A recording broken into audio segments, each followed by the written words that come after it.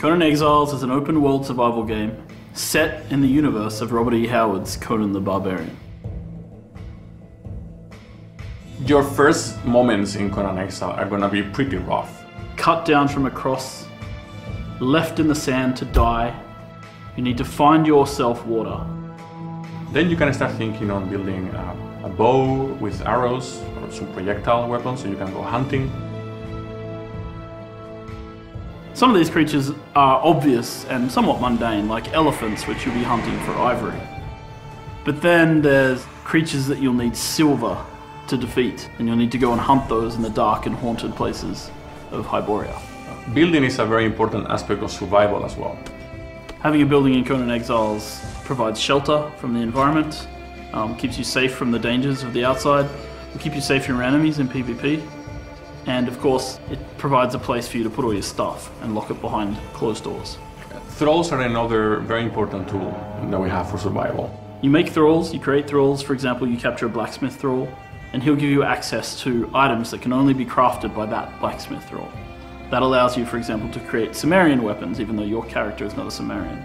One of the advantages of capturing thralls and breaking their will on the Wheel of Pain is that then you can use them to defend your base when you're not around. Your small private army of thralls will be able to keep your stuff protected while you're not there.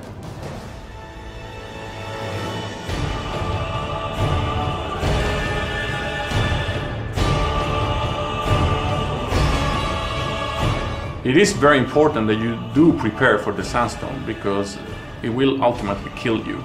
Two options. You can either find shelter, or you can craft yourself a rebreather mask, which will allow you to survive and explore in the sandstorm.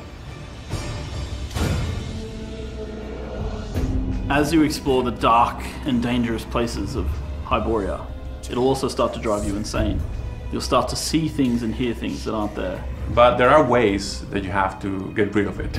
For example, you can capture and convert thralls that will dance for you, whose main effect is that they help you get rid of your corruption. Religion is another very important aspect of survival, as one of the major drivers for conflict.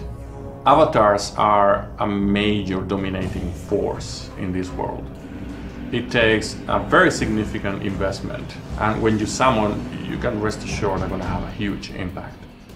When you start Conan Exiles, you'll be scavenging resources from the wastelands, sticks and stones to create your first rudimentary axe. But by the end, you'll be summoning an avatar of a god to smite your foes.